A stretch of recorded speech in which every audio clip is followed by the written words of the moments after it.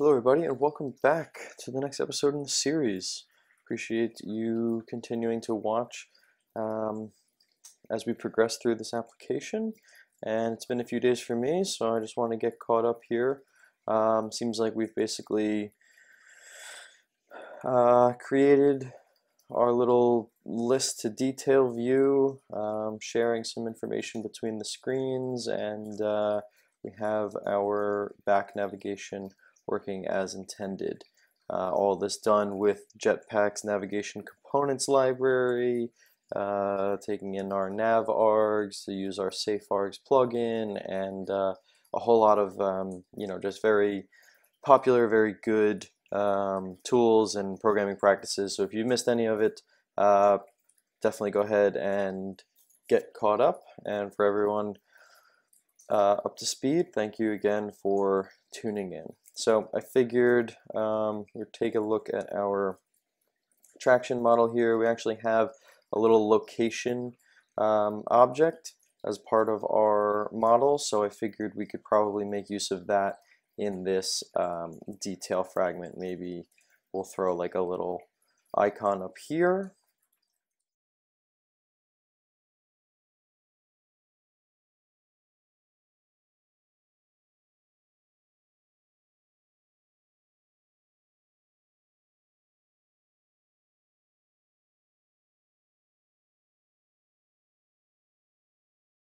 So just gone ahead and fetched a little icon. Going to add a menu, which we don't even have here. So we're going to add a new resource directory for a menu. And then we'll say new, let's go with menu traction detail. Traction detail, sure. Going to add our item in here. We'll give it the ID of menu item location, title, location, icon, location. Yeah, we'll do white.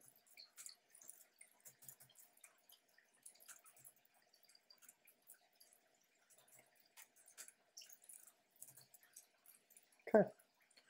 We created our little menu here that we're going to inflate in our detail fragment. In order to do that, we need to call this function setHasOptionsMenu to be true.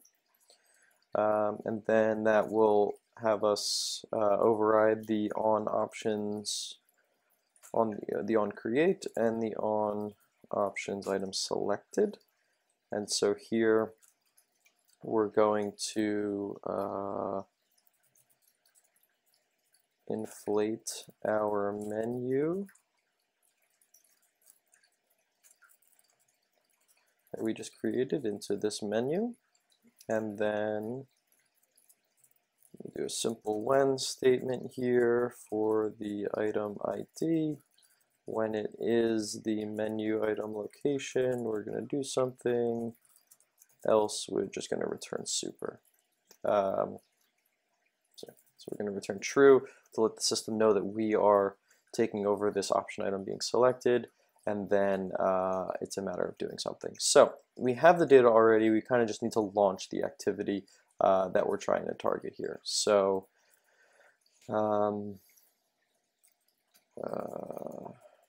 Android Maps intent.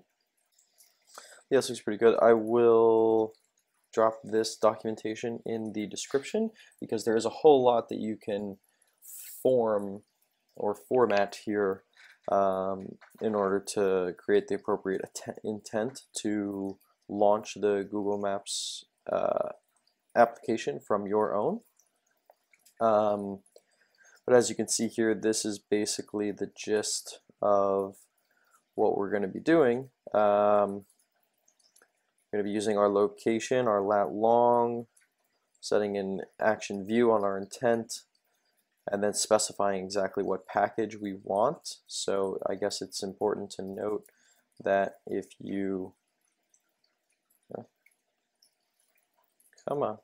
It's important to note that you're going to need to have the Google Maps application on your phone, especially if you're going to go ahead and specify exactly what package you want this intent to be handled by. So, just keep that in mind, but hopefully your emulator has one, or if you have a real device, it'll definitely have one. Yeah. So let's just copy this right now, and then we will modify it for ourselves. So go ahead and import a few things here. Okay, things are slowing down a little bit, so hopefully this doesn't become too much of a problem, but we'll see. So like I said, we have our information here, so we can just fetch it from our attraction, our location, and then the latitude, and then comma, attraction, location. I'll just do. All right, action view. I don't know why we're calling it this. Let's just call it intent. No, it's not the intent actually.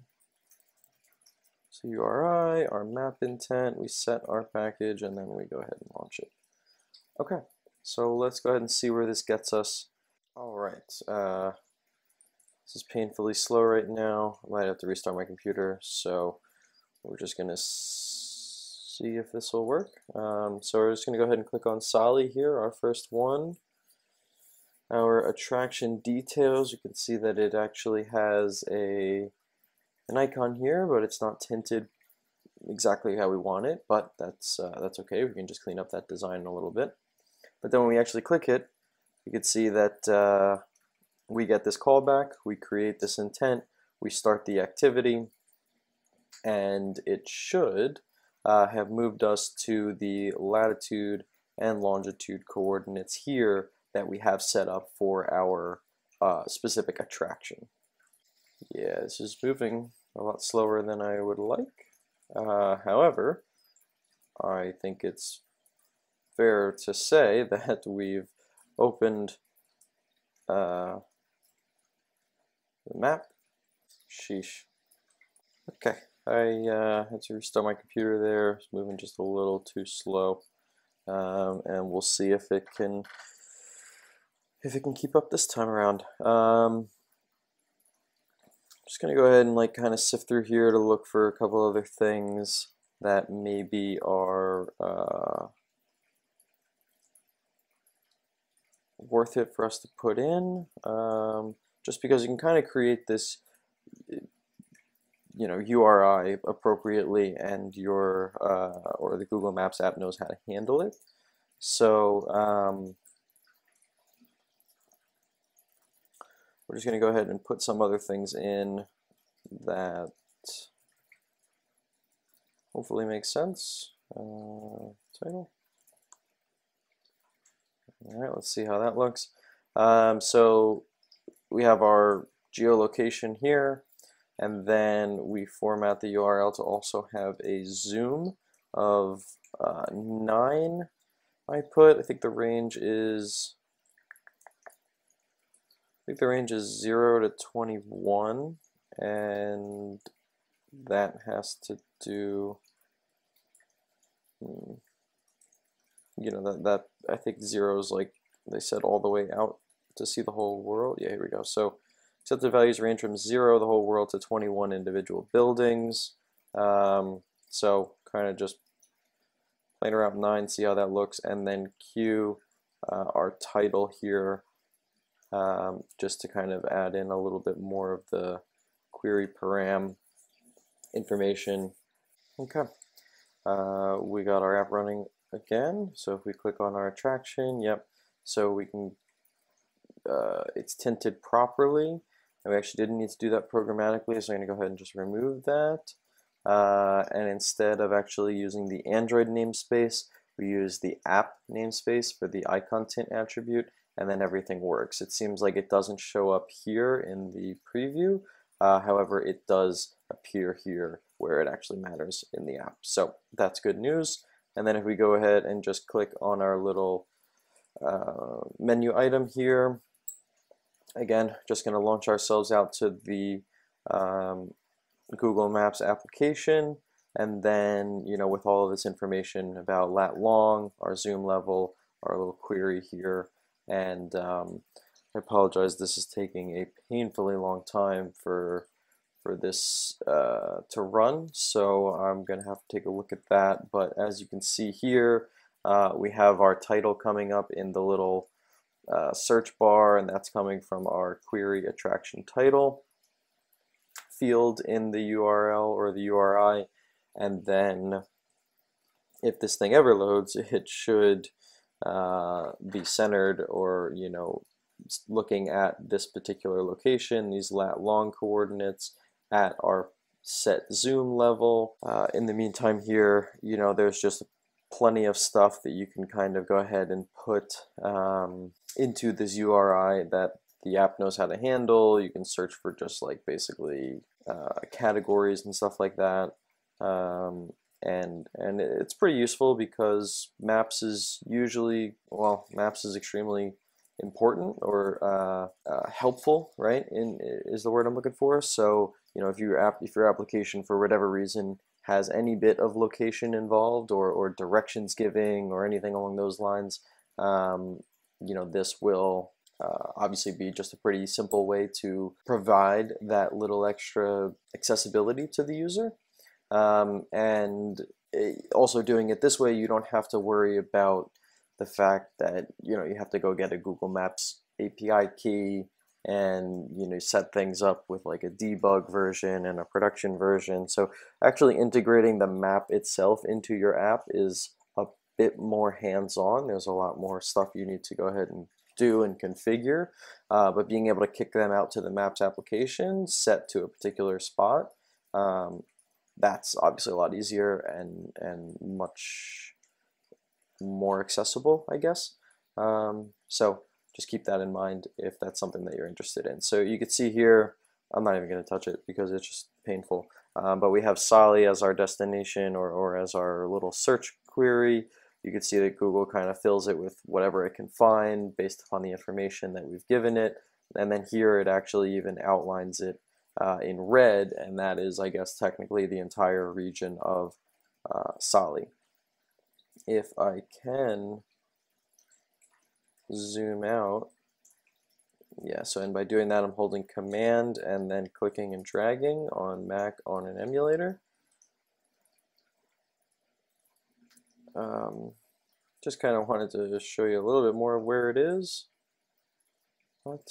And apparently it thinks I clicked over there, so this is just painful at this point. But try it out for yourself if you're interested. Do it on a real device, or a computer that's not struggling, and it'll look a whole lot better. But point being, we have our little Maps integration to some extent in our app, and we're able to easily kick the user out, consume the option click, any interaction they do with the menu item, and then also just a little refresher on how to actually notify that your fragment cares to update the menu that exists in that action bar at the top there. So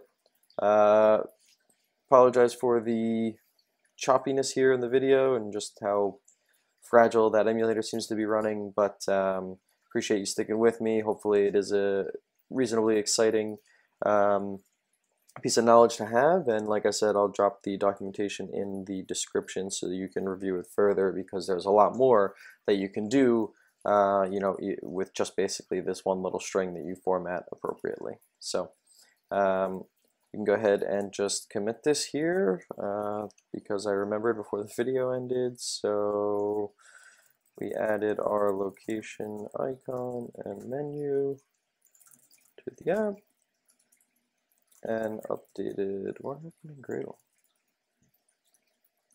Okay, just a config file. Updated our attraction detail fragment to